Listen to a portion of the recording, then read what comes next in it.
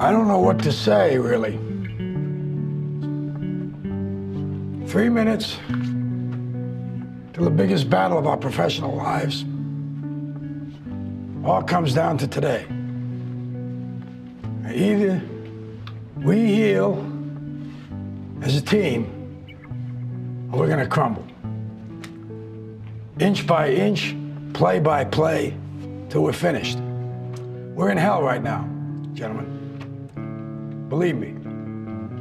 And we can stay here, get the shit kicked out of us, or we can fight our way back into the light. We can climb out of hell. 1 inch at a time.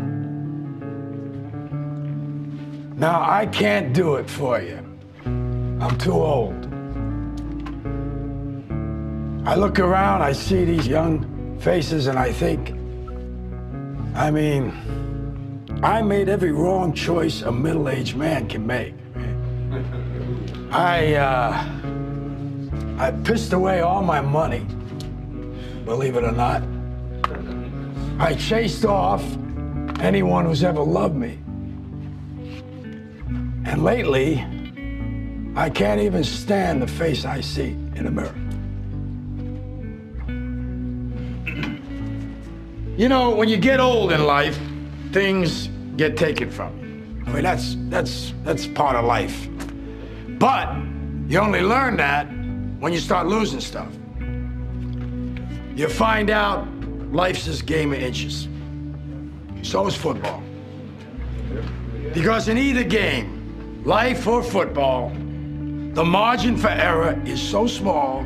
I mean, 1/2 a step too late or too early, and you don't quite make it.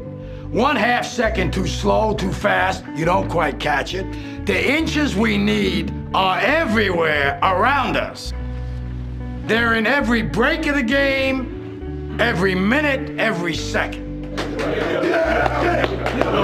On this team, we fight for that inch. On this team, we tear ourselves and everyone else around us to pieces for that inch. We claw with our fingernails for that inch. Because we know when we add up all those inches, that's gonna make the fucking difference between winning and losing. Between living and dying.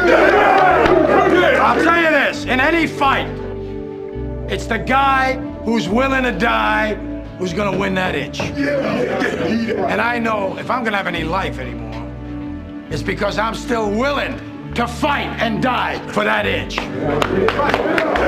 Because that's what living is. The 6 inches in front of your face. Now, I can't make you do it. You gotta look at the guy next to you. Look into his eyes. Now, I think you're gonna see a guy who will go that inch with you. You're gonna see a guy who will sacrifice himself for this team because he knows when it comes down to it, you're gonna do the same for him. That's a team, gentlemen. And either we heal now as a team, or we will die as individuals.